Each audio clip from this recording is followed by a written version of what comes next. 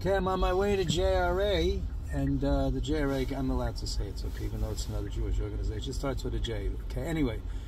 So, in this week's Torah portion, amazing things happen. But one of the things that happens is Abraham gives himself a bris. That's right, at 99 years old. So, of course, he's a little... And God comes to be Mavakar Cholim, to visit the sick. Okay, fine. But the weird thing that happens is that Abraham is still very upset that he doesn't have guests. God makes sure that there's no guests. It's too hot, it's whatever. People aren't coming by. And Abraham lives for guests.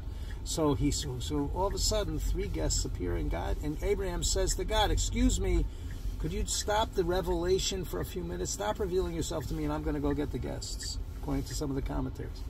Really? How could that be? Because having guests and taking care of other people is greater even than experiencing a revelation from God. Because experiencing a revelation from God is a revelation. But having guests is a partnership. Think about it.